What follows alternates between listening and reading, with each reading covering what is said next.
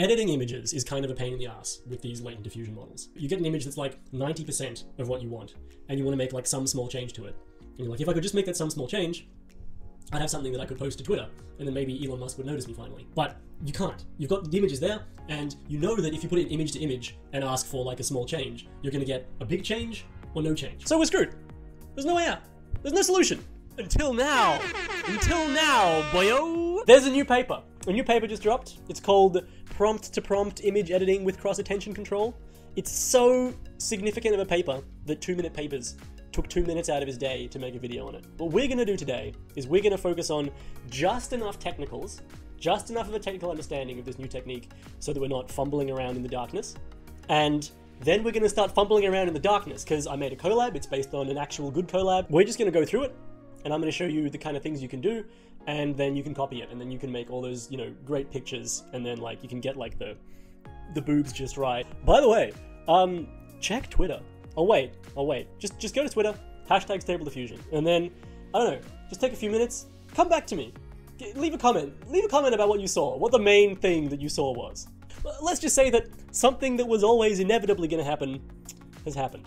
Okay. That aside, what is the paper about? What's the idea? What these guys were trying to solve is create a way for users to be able to edit images by just changing the prompt. So rather than having to apply Photoshop manually or maybe, you know, in painting or something like that, all you have to do is take your initial prompt and you see what it is and you're like, oh, okay, I don't quite like this bit of it, and you can just change part of the prompt. So the ideal the authors were sort of aiming for was you generate hundreds of images of a little boy singing in a field, and then you kind of try to find a good one. And you find one that's almost there, and you realize at the very end, actually, it would look better if that little boy was a girl. And to achieve that, rather than having to do all this nonsense and bend over backwards, you just need to change boy to girl, regenerate, and you'll get your image. That's really what we'd like to be able to do. We would like to be able to tell machines what we want, and the machines do the thing. And they actually did something that was like pretty damn clever. So they found a way to work out which parts of the prompt corresponded to which pixels in the image generated from that prompt. Which, like, that's pretty crazy. Okay, so let's say we've just generated this image, a boy sitting in a field, that was the prompt we used, and we want to change that to a girl sitting in a field. Using cross-attention, Stable Diffusion already knows which pixels belong to that boy. So when you give it this new prompt, it's like, oh, okay, well, I'm going to try to make the image fit the new prompt, but I'm not allowed to really touch any of the field pixels. I can only touch the boy pixels. So it'll do that, and eventually you're gonna get a girl, and the field will be like exactly the same. Okay, so without getting too technical, right, you can use this cross-attention to do 3 things. What we just described, i.e. changing one particular named entity in the scene to another entity. The second thing you can do is style transfer, basically keeping all the entities in the scene the same and just making it a different style. And the third thing you can do is increase or decrease the emphasis on a particular entity in the scene. If you try to do something that's not one of those 3 things, you're probably not going to have a good time. And, you know, maybe you should try to use some other technique to get what you want. But if you want to do something that is one of those 3 things, then cross-attention seems to work really, really well, and it's pretty easy to use as well. There are some great results that they got in the paper. The thing that was sort of the coolest, I think, was they were able to change the kind of cake. It sounds a bit stupid, but they started with one particular cake and they were able to change what type of cake it was. So like changing the type of thing that you're looking at seems to be something it's really, really, really good at. Okay, great. Theory over, theory done. Now it's time to get practical. Okay, so we're in this collab now. This collab is an open source implementation of the paper that works with Stable Diffusion. So someone's written up some nice code to actually implement all the clever things that the cross-attention guys did. And that code is in this collab for us to use. Easy peasy. So first step, we have to make sure that we have a GPU. And Tesla T4, it looks like we do. There are some other things that are also GPUs, but just make sure that you look at this output and confirm that what it's referring to looks like a GPU. Now we install a bunch of dependencies. That's all very standard Python stuff. And import those dependencies into Python once they've been installed. Okay, so the next thing we need is a Hugging Face token so that we can use that token to grab the Stable Diffusion model off of Hugging Face. So Hugging Face, log into Hugging Face, click on your thingo, settings, access tokens, and copy. Run this cell and a little thing will pop up, paste it in there, and just press enter, and then that will complete. Okay, so now we pull the model down from Hugging Face and chuck it on our colab. This is going to take a little while to download because, again, the model's like pretty chunky. And when I say the model, by the way, I'm talking about Stable Diffusion 1.4. Because again, cross-attention is just something that works as another layer on top of Stable Diffusion or Imagen or DALL-E or any kind of latent diffusion model. Okay, nice. Download's completed. Now all we have to do is run this cell, which sets up the code logic. I'll just show you this for a second. It's this huge cell with all this code in it. The only thing you might want to know from this is to check out this here, because this is all the parameters that you can pass to the Stable Diffusion function. And some of these are going to be important. And maybe you have a specific use case and you're not sure if you can do that use case or not. You can just have a look at these parameters and see if any of these parameters seem like they cater to your use case. So this is a little bit important. But for now, we're just going to hide it. And finally, we are ready to get started. So cross-attention is all about prompts. You have your initial prompt, which you use to generate an image, and then you alter that image with a secondary prompt that differs slightly from the initial prompt. So here we start with a fantasy landscape with a pine tree in the foreground and a red sun setting in the distance trending on ArtStation. And we run that cell, and this one here shows us what all the indices for the different tokens are. So we've got 23 tokens in this prompt, and now we can see which indices they sit on.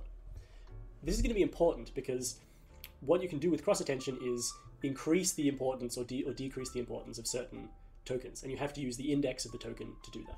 Okay, so we have the prompt, that's great.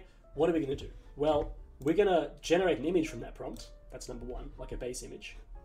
And then after that, we're going to try to take the pine tree and make it not a pine tree. So we see that pine is the 6th indexed token, and we're just saying, get token number 6 and reduce its weight all the way down to basically nothing. So that hopefully what we'll get from that is just like a tree. No pine.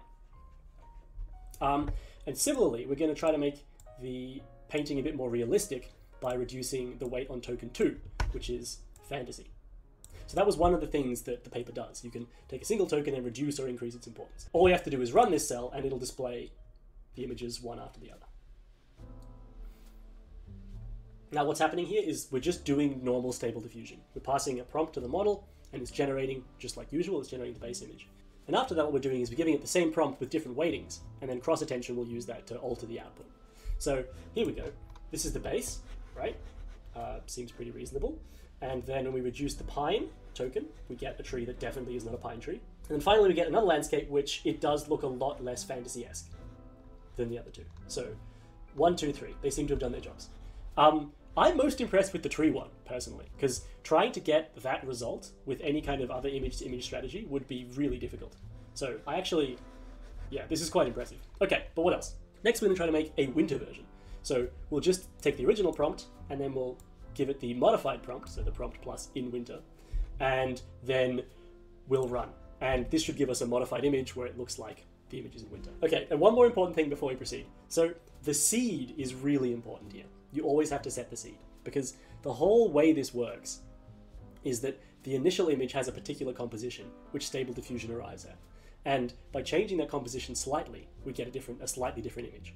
But if you reset the seed, then the kind of image Stable Diffusion will generate the second time will be miles off the original image. So you always have to set the seed when you're doing cross-attention stuff. The second thing is, a bit easier, make sure you add a space if you're adding more tokens onto the end of a prompt, because obviously the end of this prompt is ArtStation, and if we don't add a space, it'll be ArtStation Winter, which we don't want. Okay, cool. So this was the base, right? We've seen that already, and the winter one, not bad, right? Quite good, actually. It's got stuff on the tree, it's got stuff on the sky, the ground looks snowy. I remember I tried to get similar results, you know, changing an oak tree from summer to winter with another image-to-image technique, and I just had a hell of a time. I spent a very long time, didn't make any progress. This was so easy. This was done on the first attempt, and it's really impressive. So I was just really chuffed with that. Okay, now I know what you're thinking, right? You've seen examples in the papers, and you've seen what I'm doing, and you're like, I'm not seeing any humans here.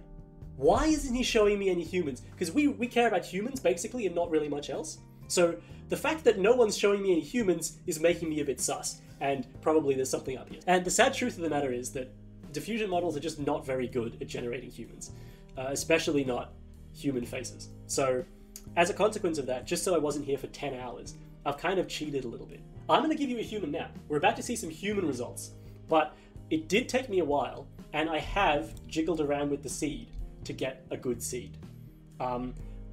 Face generation, I just found that the regular Stable Diffusion model had difficulty even generating an image with a good face in it, and I didn't want to spend like 4 hours trying to do that. So I just found a good seed, and we have a human, but he's facing away. Okay, so like just lower your expectations slightly, but still, I think some of it is pretty impressive. So we've got our next prompt, which is a young boy playing in a field on a hill overlooking a green valley. I've got my cherry-picked seed here, and if we print it out, we see it's it's 16 or 15 different tokens. Oh, I ran them out of order. I have to run this one first and then this one. So what we're going to do is we're going to generate a boy, which is just generating an image normally with Stable Diffusion, and then we're going to generate our cross-attention image. So we take the first prompt and a second slightly modified prompt where we've just replaced boy with girl, and then we regenerate, and we see, hopefully what we should get is an image where everything's the same, it's just that there's a girl instead of a boy. Again, something that's really hard to get, usually. Image to image struggles with this a lot. Okay, so we've got our boy overlooking this nice field, looks pretty photorealistic. Nice, nice, nice, nice, nice, and hey! I thought this was really good. Again, no face in it, so that's a bit sad. But you do see that it's changed her clothes, it's actually changed her like arms a little bit, it's changed her hair. So this is something that'd be really hard to do manually, or I think with in-painting. I think it's done a really good job, and obviously the lines are kind of seamless. Now we're going to try 3 more things. We're going to replace the boy with a man, we're going to make the green valley a dry valley, and then we're also going to do style transfer, which is the third thing you can do with cross-attention. And in my opinion, the style transfer is actually the best. Okay, we're done. So keep in mind here that the prompt is a young boy playing in a field. So when we replace boy with man, we get like a young man. And that's what we end up seeing here in this image.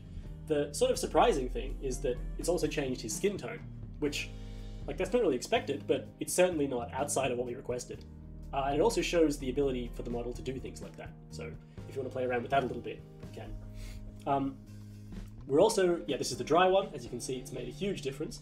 Although interestingly, the valley looks about the same. It's just the grass around him that's gone dry. Which is kind of interesting actually, because it means that from the prompt, this green actually refers to this around the kid. I would have thought the green would have referred to this bit, but the pixels were apparently these pixels. I have a feeling that the cross-attention, maybe the best thing won't even be what we can do with it in terms of art. Maybe it'll be the cool insights you can get into how these models think. Maybe that'll be the really cool thing about cross-attention. The final one, which I think is the best, is this watercolor. And the reason that this is sick is because the compositional elements remain the same while the style is completely different. Because often when you try to do style transfer with these machine learning models, you end up with a completely different image altogether. But this one has stayed really faithful to the original, and it's also made it a really nice and different, very different style. Okay, final thing tonight. We're going to go over image to image with cross-attention. Because of course, there's probably some image you have sitting on your computer that you want to do some alterations to. We get a new prompt. Photo of a young woman with red hair, a closed mouth, pale skin, and open eyes. And we're just going to download this. I uploaded this picture to my GitHub repository so that it's easy to use. And we can even have a look at it. It's this image, you know, this one, this poor lady who's being flung all over the internet right now. Okay. And so we're just going to make a version of her with her eyes closed. You give it the original prompt, which is the prompt that we've got here, which is just a prompt that describes this image. We're going to give it the same prompt again, but change eyes open to eyes closed, because we want to have her eyes closed. And we're going to set the image strength to 0.65. By default, it's 0.5. Higher means you're going to get closer to the image, the original one. Lower means the model will go crazy and do a lot of changes. And now we just run. Okay, so I think maybe the description was not super accurate, right? I maybe went overboard with the pale skin and the red hair, maybe like ginger hair or something would have been a bit truer to this image. But the thing I do like is that it has made her close her eyes. Bottom line, you can use cross-attention to do things like close subject's eyes or open subject's eyes, or, I don't know, make their noses bigger. That's the kind of stuff that you can do. And again, you can use image to image if you want to get a baseline, and it'll stick pretty close to that baseline. Compositionally, you can see color of the shirt's still the same, the background's still the same, expression's quite similar, etc, etc. And that's all. This was a slog. I just released a video like 5 hours ago, and then suddenly I found out that 2-Minute Papers had also released this, and I was like, oh, I have to do this. So that was probably not wise. Anyway, if you want any technical assistance, get in the Discord or leave a comment on YouTube and I'll see what I can do. And especially this, if you know of any like upcoming stuff, like maybe you are more in the know than I am and you know this next Stable Diffusion thing is coming out and it's gonna be really cool, please let me know. Like, because I spend a lot of time scrolling various sites to try to find what the newest thing is, and I don't necessarily like doing that much. For instance, someone suggested that I look into this Maya thing, which is apparently like a really expensive version of Blender that's like a lot better, and see if there's any Stable Diffusion stuff going on there, and maybe do a demo. And that sounds really interesting. So if you know of anything that's sort of similar to that, like, oh, you should do Stable Diffusion here, or I'm a farmer and I need it on my tractor, like, just let me know. I'd also be really interested in seeing any cool results with cross attention, because this stuff is like piping hot, and no one's really done anything with it at all so far. Okay, cool. You know, keep it real, gang.